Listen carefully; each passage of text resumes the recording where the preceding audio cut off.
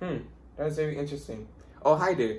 You guys probably found me from TikTok or Google Classroom, but my name is Alexis, and today we're gonna go over inverse functions. So in this video, I'm gonna explain to you what is the inverse function, how does it look like in the graph, in the table, and how can we solve them in questions. So the quote that I have here is, when f of x turns into its inverse, why does 3, 8 or any point switch its x and y value? And so I will explain that in today's video. So the screen is going to move into the tablet now, and I'm going to explain everything about what an inverse function is. Okay, so now let's go over the definition of an inverse function. So an inverse function or an anti-function is a function that reverses another function. So if the function f, right, applied to an input x gives a result of y, then applying its inverse function g to y, the result is x, and vice versa. So if f of x equals y, if and only if g of y equals x. And so here's an example. If I ask you what is the inverse function of f of x equals x plus 4, right? What you would do? Well, remember that f of x is y. And now we know that an inverse function is basically you're switching your y and x value. And so you swap your x and y. So now instead of your y being here, your x is going to be here. And instead of your x being here, your y value is going to be here. So now solve for y, and then you're going to get your answer. So do minus 4 on both sides, right? Because we have to get y by itself. So then we're going to get x minus 4 equals y. Or the proper way to notate it is the inverse function equals x minus 4. And so a question I have for you is, but how can we prove that this equation is true or correct? And so we will get into that further in this lesson. Okay, so now we're going to look at inverse functions on the table. So you remember how I asked you the question of how can we prove that this equation is true? Or how is that function the inverse of it? Well, the way how we prove it is by looking on the table. So our regular function right here, right, f of x, we know that our x domain and our y range says that for our inputs is 0, 1, and 2. And our range is 1, 3, 5. And so for our inverse, the way how it should look like on the table is the reverse, because inverse function is basically you're switching your x and y value. So notice how for here now, our x is 1 and our y is 0, because here in our regular function, the 0, it was originally our x value, but now it turns to our y value for our inverse. Notice how for the regular function, our 1 is our y value, but now the y changes into a x value, which is our domain now for our inverse function. And so what if I asked you what's going to be the next coordinate for this inverse function? Well, we know that for the regular function is 1, 3. Our inverse is going to have to make the coordinate switch its place, the x and y value place. So our x value is now going to be 3, and our y value is going to be 1. Now, how about 2, 5? In our regular function is 2, 5, but in our inverse is going to be 5, 2. Why? Because in inverse functions, the x and y value always changes its place. They always swap. Okay, now let's look at this. So basically it says write both the function and its inverse. So looking back at the table, right? We're given that 0, 1 is our first coordinate. Also our y-intercept. So we know something already. Our y equals mx plus b form, right? B is 1. Now what is m? Your slope. Well, your slope is plus 2. Why? Because every single time we go to another coordinate, your y value gets added by 2 every single time. So now we could write our equation for this function. So f of x equals 2x plus 1. And so what is the inverse of that function? Well, remember that we have to switch our x and y value. So notice how this will also be rewritten as y equals 2x plus 1. So now we just switch our x and y value and solve from there. X equals 2y plus 1.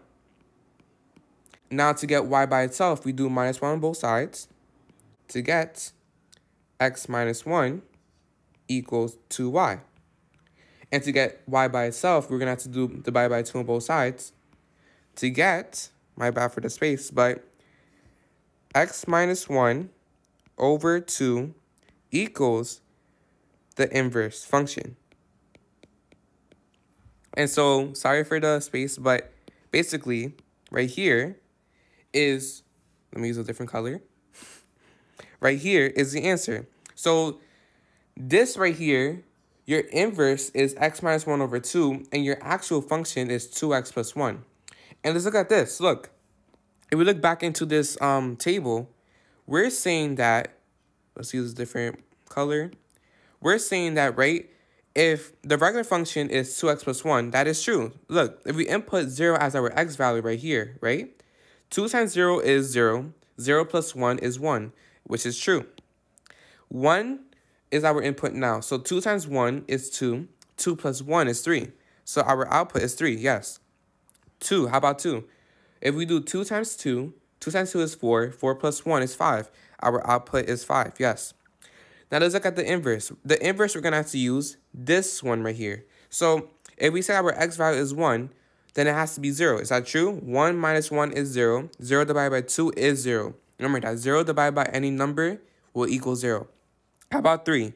If x is 3, would it equal 1? Let's see. 3 minus 1 is 2. 2 divided by 2 is 1. Yes. So that's why this works. So as you see, not only can we solve it algebraically, but if we put this in the table, then this will also work as well. Now, let's look at the inverse functions on a graph. So when graphing a function and its inverse, both functions reflect over the y equals x. And we can see here, let's say that the function, this is not true by the way, but let's say that the function was 2x minus 1, right? So I'm talking about, let me highlight this for a second. So I'm talking about this line right here, right? Let's say this line was 2x minus 1, right? And this line right here, which I'm going to shade purple, is 1/2 x. And so notice how they're reflecting over the y equals x. This is true for all inverse functions and its functions itself. Okay, so now let's look at problems of inverse functions. So let's look at this one first. So what is the inverse function of h of x equals 5 minus 2x? Remember that, let's rewrite this first as y equals 5 minus 2x. That's the first step because h of x is the same thing as y. Now what we do is switch the y and x value. So that will be x equals 5 minus 2y. And so now we have to solve for y. So do minus 5 on both sides to get x minus 5 equals 2y. And divide 2 on both sides to get your final product of x minus 5 over 2 equals y. And so this is your inverse function for h of x. So you can either write y or you can say the inverse of h of x. So before I even ask you what is the inverse of 1, let's plug it into the table first to make it more easier for you guys. So for the regular function h of x, let's first put our y-intercept. So our y-intercept is 0, 5. Now let's put 1. 1 comma what is going to get our range? So 2 times 1 is 2, 5 minus 2 is 3. So 1 comma 3. And lastly, 2. If we plug in 2 as our x, 5 minus 4 is 1. And so now let's fill out our inverse table for this function. So if our domain was 0 for our regular function, what is the domain for our inverse, the first one? Well, it's going to be 5, 0, because we switched our x and y value. The same goes for here. Our next one is going to be 3, 1, because our regular function had it as 1, 3. So our inverse is going to be swapped. So now, lastly, it's going to be 1, 2, because our x and y values switch. Okay, now we can answer this question. So the inverse of 1, right? What is the inverse of 1? Well, the inverse of 1 is 2. When x is 1, y equals 2. Now, how about the inverse of 3? What is the inverse of 3? Well, when x is 3, y is 1. And lastly, what is the inverse of 5? Well, when x is 5, y is 0. And so that's how you answer this type of questions when they ask you, what is the inverse of this input? Now, my last question is the inverse of y equals x the inverse equals y? Well, let's look at it. So if we say that y equals x, right? If we swap it, right, we're going to say x equals y. Well, that is true. If y equals x, x equals y. And if you think about it, right, if you're saying that x equals 2, right? That means that y also has to be 2. And so we switch 2 comma 2. That is going to be the same thing as our original function. So y equals x and x equals y is the same thing. So that's why this statement is true. If is the inverse of y equals x, the inverse equals y. That is true because you're basically having the same number for your input and your outputs. Okay, so overview, like what just happened. So basically, right, this is my input, of course. Every single time I make a video like this, I'm going to put my input and my opinion about it and define it to you in my terms. So whenever you are asked to find the inverse function of a function, you just basically switch your y and x variable and solve for y in terms of x. That's basically the whole concept of an inverse function. And that's how simple as that. But the only thing that is complicated is when you actually have to solve for y. And that's the big problem. But the whole concept about the inverse function is just basically switching your domain and range. And so now let's look at some examples. So we have f of x equals radical x plus 10 or the square root of x plus 10. Either way works. So we're asked to find the inverse of that. So the first thing that I would do, right, is say that y equals radical x plus 10.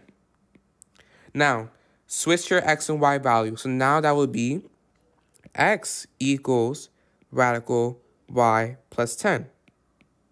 Now, what do you do from here? Well, notice how we have a radical, right? To take out this radical, we're going to have to square both sides. And that's going to be x squared equals y plus 10. Remember that the square root, remember that when you square root something, if you square it, the radical is going to be taken away. So now we have x squared equals y plus 10. And so what did we do last? Well, to isolate y by itself, do minus 10 on both sides to get x squared minus 10 equals y, or the inverse. Okay, see, that wasn't that bad, right? Okay, now let's do this function right here, g of x. So if g of x equals cube root x minus 4, what is the inverse function? Well, the first thing I would do is say y equals the cube root x minus 4.